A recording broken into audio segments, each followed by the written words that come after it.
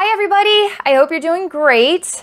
I'm doing a 15-minute session for a client. I'm going to be sharing distance, psychic wisdom, and energy healing. This is to support their root chakra and empower some lucid dreaming. I'm going to read the goals here in just a moment. I want to thank you so much. This is to the client. Thank you so very much for this opportunity. I'm really curious to see what the combo is going to look like because where you're getting grounded, but then you're also kind of going to be set free in the dream world. So it's going to be interesting. Thank you so much for the opportunity. Again, thank you for sharing with us here on YouTube. I'm going to read your goals now and then we're going to get started. So pretty short and sweet. You say, "Hi, Abby, I'd like your help. Number 1, healing for my root chakra. And then number 2, help to lucid dream." Okay. Root chakra, lucid dream.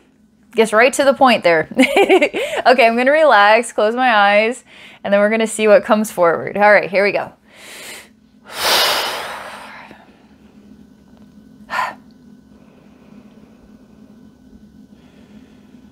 All right, universe, what is the most empowering way I can support you today?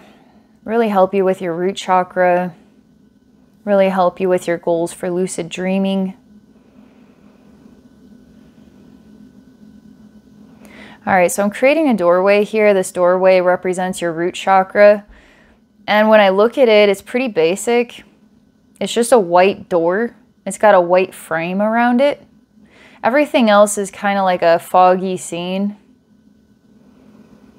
It's not easy to actually touch the door. It's like my hands go through it. There's some strange kind of dinosaur-like birds, like pterodactyls, flying around in this smoky, foggy world. Okay, so we are talking about root chakra, but we're also talking about lucid dreaming. And we're talking about combining these two. Help for root chakra, but help to lucid dream. Okay, I'm going to grip this doorknob. I'm going to do it.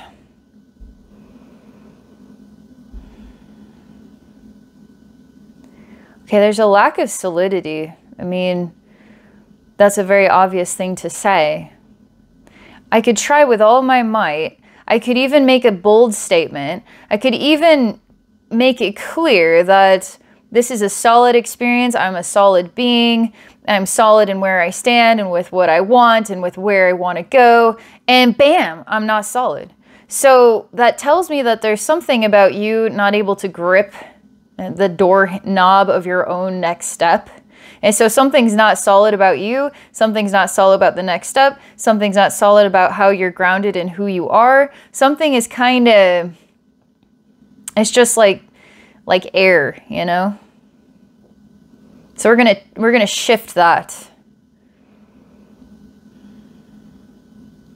All right, I'm actually gonna have you stand here and explain to me what you're struggling with. I say, you know, there's a door here. This goes into your root chakra. This is where you want to go. I'm a representation of you right now. The you that's struggling actually to get a grip on your root chakra, which is all about being grounded in who you are, grounded in your goals, grounded in your next steps. There's some solidity here that you're lacking. Okay, you're turning into a child. And you're starting to cry and kick your feet. Something is affecting your heart and it just looks like a circulating orange color.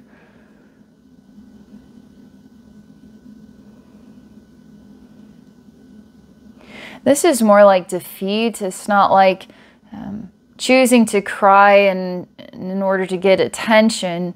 It's more like feeling so defeated, all you have left to do is cry. It is temper tantrum level, okay?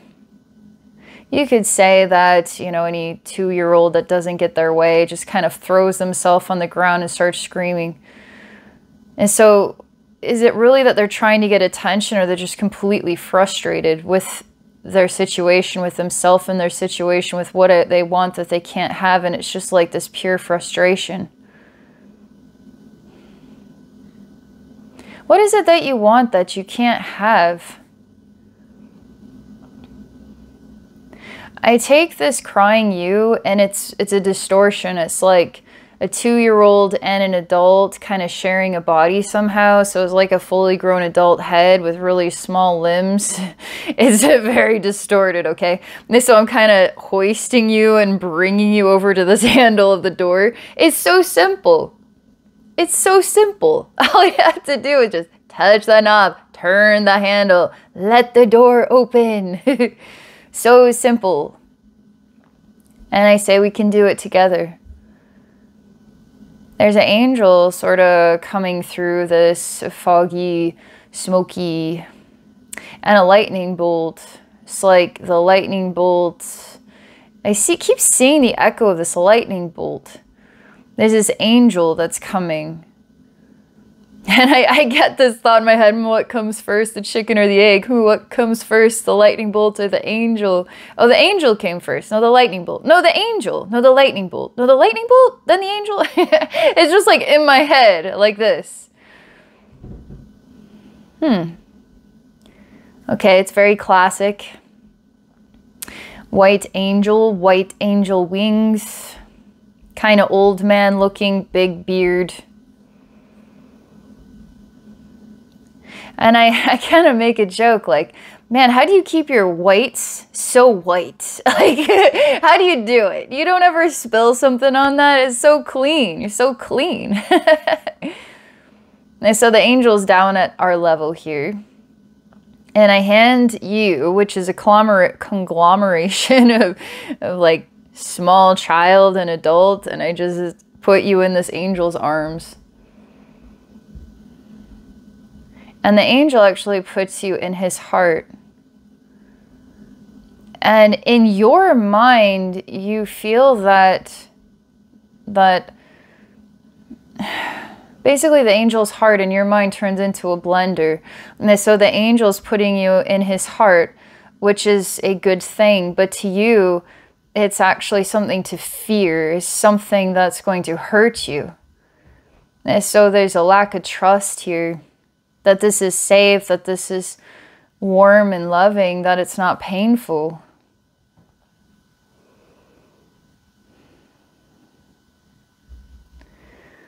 When nothing happens, you're confused. You're just in the angel's heart, never turned into a blender, and you just kind of, you don't know what you are. You don't know what to do. And you're just confused. An angel smiles at me, and then he touches the handle and then opens the door and then walks through it with you in his heart.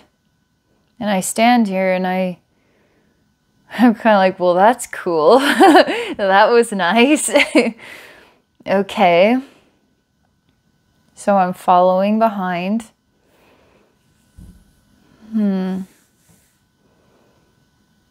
I don't know what to make of it. The angel instantly tells me it doesn't have to be clear, just describe what you see. And basically it looks like orangey yellows, maybe slabs, kind of abstract painting, but it's only working with orangey yellow and black, maybe brownish black. This seems like really thick lines around kind of abstract shapes of orangey yellow with maybe some dots in it at times. And it's just everywhere. It's like I'm walking into a world of this. So what does it mean? I don't know. Okay, so we're continuing to move forward, and it's starting to look like walking through a maze, and these are the walls of the maze. And I can't really tell, the spaces in between are like the blackish brown lines. And this is really impacting my heart. And I hear a voice say, I want to be set free. I want to go further. In some regard, you feel a bit trapped or confined. Perhaps that's the lucid dreaming side of all of this. This is really like capturing my breath. I feel like it impacts my lungs in a positive way. There's a warmth to it. It's surreal enough that it's a bit It impacts the breathing, you know? Is this about being on the path and actually seeing it open up instead of being smushed together? So where do you go if it's all smushed together? There's nowhere else to go. There's just literally nowhere else to go. And perhaps that's why you weren't able to even touch the handle to open the door. And you're just this conglomeration of a child and adult that really has nowhere further to go. Maybe you've reached an almighty point here in the path where you just don't know what else to do. You just literally don't know what else to do. And so it's not like you're crying for attention. You're just kind of defeated and frustrated. And you can't seem to make it different. You can't make it change. Is the lucid dreaming some kind of next step opportunity for you? Where you're going to feel like there's something more to discover about life through lucid dreaming, let's say. It's an expansion of the pathway. You know what I mean? So let's watch. This is all taking place interdimensionally. This is all real, okay? This is all showing your energy field, showing you that you're moving forward. You're actually moving forward. Where before this session, you're literally just stuck at the door. You can't even grip it, but in some way you've concluded it's pointless because you're not going to be able to move forward anyway. It doesn't matter if you can grip the handle or not. It's just a sign that you just kind of stuck here. Okay, so the angel's moving you through the maze that I'm describing, which is opening things up. The angel tells me that this has already happened. It's just you have to allow yourself to open up to that path. Like, it's almost like, this isn't the first time I've seen it. Because what's time, really? But when we realize we're in that new experience, so we're getting caught up with that version of ourselves. So this has already happened. You're just now allowing yourself, through some support here, to become aware of it, okay? Which tells me this is the right next step, or the right next... this is the path opening up. This is real for you. I hear someone sort of like what is the meaning of it, or what is it going to help you with? Like, where is it really going to take you? It's not doubt. It's just a question, you know. It's worth it, you know. It's worth hearing that question and then saying, okay, well, what is it going to do for me? You know, let's say I can lucid dream now. How's it going to change things? And it's okay to say it is going to change everything for me. It's okay to say that too. It's okay to be bold enough to say, yeah, that's going to change everything for me. And I don't have to explain what I mean by that. I just feel it's true inside my heart. I just know it's true. So let's just say that. Because it feels like you're getting grounded in being bold enough to know what you want. And the word passion is coming to mind here. Like activating passion, activating a sense of breathing room, activating new experiences of moving forward into something that's coming to life for you, helping you to feel alive. That's good enough, you know? That's something. All right, so you and the angel are so far ahead. I feel like I've just been walking around talking to myself like, hey, wait, where'd you go? Okay, I better catch up here. So I see you're like way off in the distance. There's a reason why I'm still in the maze. There's a reason why it's not that I guess I was just talking to myself or something. This means something. There's some kind of challenge here. There's something blocking you. So, like I said, this is real and you've already worked your way through the maze, or you're already worked your way through this next step, this path, and there's an angel guiding you. That's really cool stuff.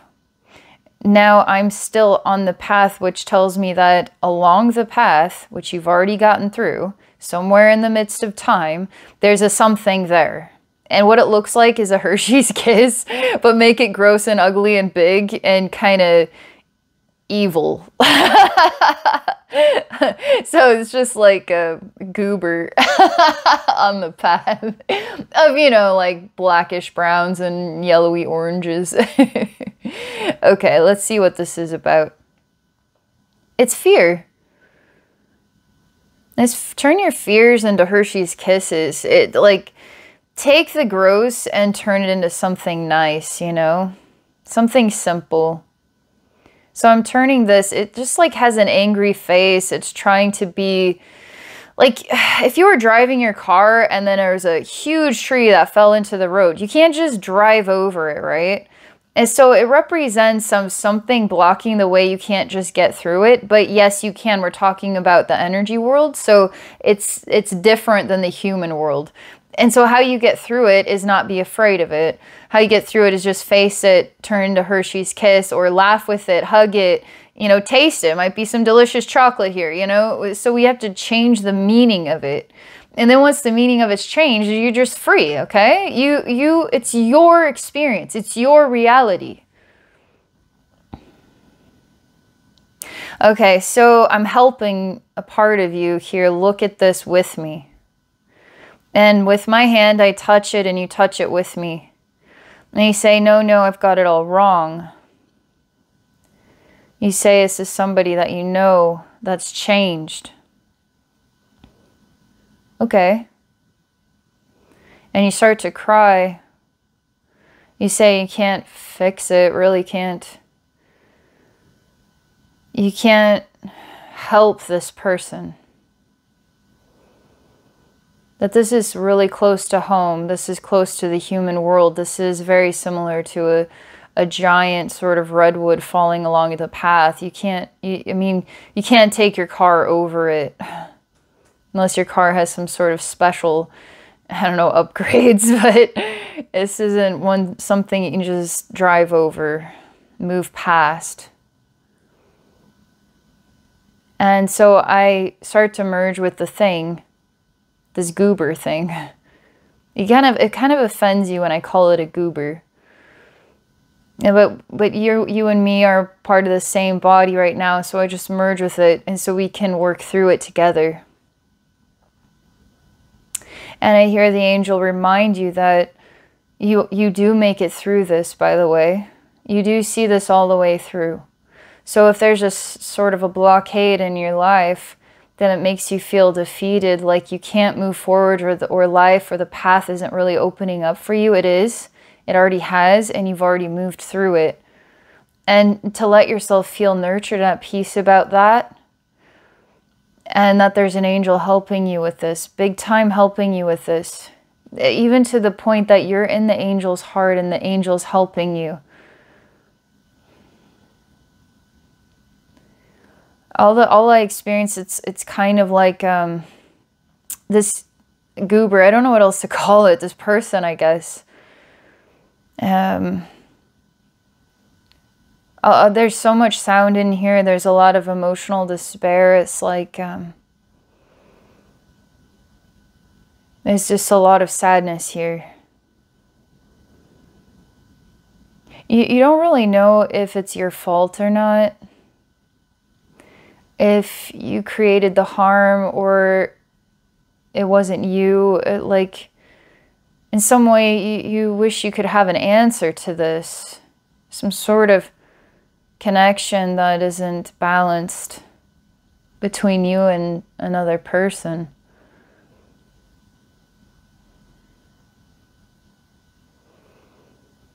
And I kind of tell you to don't let this stop you, you know? It's like when the water reaches the edge and it says, and it starts to fall off the edge, let's say it becomes a waterfall, then it hits the ground and keeps going. Should it have done that? Maybe it should doubt itself. Maybe it should have stayed back and never fell off the edge. Maybe it should never have been a waterfall. If the water doubts itself, what would that mean? So if you have to understand yourself in these exchanges and you've worked so hard on it and all it does is put you into a place of despair, there might not be an answer, and the only thing you can do is keep flowing forward. and be the beautiful waterfall that you are. Just keep trying to be the best person you can be from your heart, you know? That's all we can ever do. And so I turn you into water, turn me into water, and we flow through this energy, flow through this person. And this person's like a mud dam. And this mud dam does not want you to flow through it. So this person doesn't want you to actually find your heart or find your flow. Doesn't want you to feel like you can move forward, wants to hold you back. So on some level, this person is encouraging you to doubt yourself or to hurt yourself with your thoughts and feelings about what you did wrong, which I don't think it does. It's not like the question is, did you do something wrong? It's kind of like, well, maybe you did. Maybe you didn't. Maybe it doesn't matter. Maybe it's the only thing that matters. But if it's the only thing that matters, you might as well just get back to the other side of the door. And we might as well just quit now. Might as well just stop living. You see what I mean? The water might as well just not flow over the edge ever again. Never. Ever again. Never be a waterfall. Never. You see? You got to keep flowing. You know, it's like one of those things, people damage us, right? If you could be grateful for someone who's damaged you. Now let's say you damaged someone else and you help that person because you damaged them. You forgive yourself. What if they don't forgive you? It's like sometimes we have to learn what we can learn and keep moving forward. Are we the bad guy? Are we the good guy? I don't know. Why am I still stuck with this? You got to keep moving forward. That's not a selfish thing. You've got to keep living. You know what I mean? This is helping you start to get grounded again right into your feet. Feet on the ground. It's interesting because we're talking about water right now. But you can move forward through this maze, which isn't really that complicated. And you're not alone in the process. And you can let go of feeling defeated, because what are you feeling defeated about? Is it this goober?